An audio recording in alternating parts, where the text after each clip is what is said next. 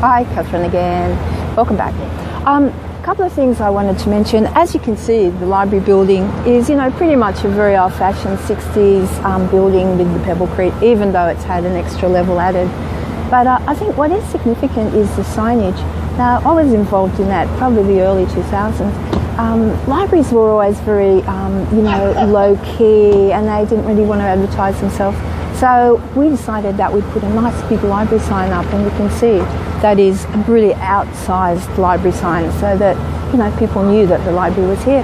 And the other significant thing about the signage or the decoration above the signage is that Danny Eastwood, a local Indigenous artist, was commissioned to actually,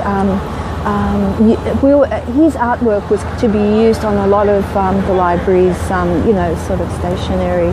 And there's a sort of, what's the word? But anyway, if you want to have a look at it, it's sort of a kind of picture of the eel's tail and head to tail.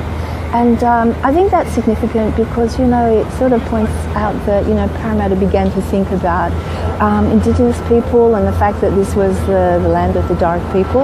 And that kind of consciousness was raised, which I think was a really important thing for Parramatta to do.